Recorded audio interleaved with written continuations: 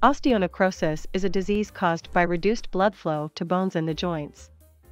In people with healthy bones, new bone is always replacing old bone.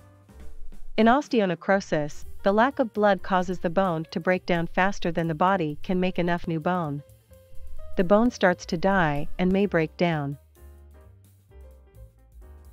You can have osteonecrosis in one or several bones.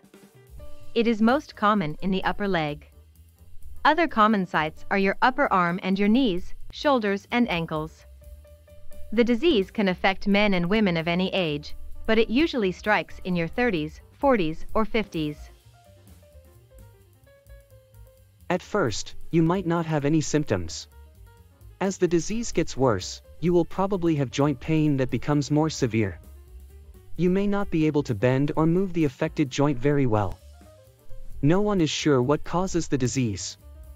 Risk factors include long-term steroid treatment, alcohol misuse, joint injuries, having certain diseases, including arthritis and cancer.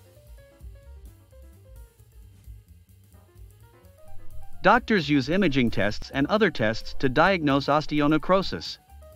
Treatments include medicines, using crutches, limiting activities that put weight on the affected joints, electrical stimulation, and surgery.